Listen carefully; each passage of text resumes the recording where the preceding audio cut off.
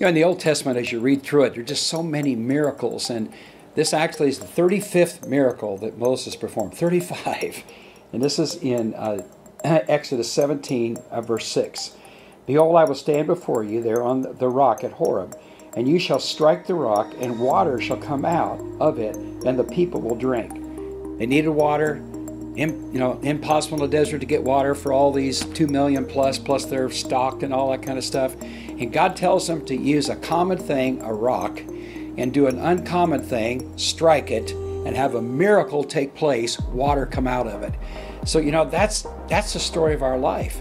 God takes a common thing, like us depending on Him, and He asks us to do uncommon things like, give this or do that or love this person or do that to this person and do those things. And then God brings the water out. He brings the refreshing out. It's like me, now, okay, it's time to, lay down my responsibility here at the church and trust the Lord that He who is the rock is going to use me in another menu to do whatever else He wants me to do. And everybody here in the church has got to trust God that He's going to do, hit the rock is going to bring forth water, and the church is going to be stronger than ever before. It's just a walk of faith.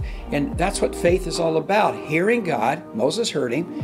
He says, I'll stand before you now. I'll stand on the rock. You strike it. Moses has never done this. It's never happened before, but he did it, and God brought forth a miracle. So you get ready for a miracle. Expect the Lord to bring breakthrough in your life as you do exactly what He tells you to do, and water is going to come forth in Jesus' name.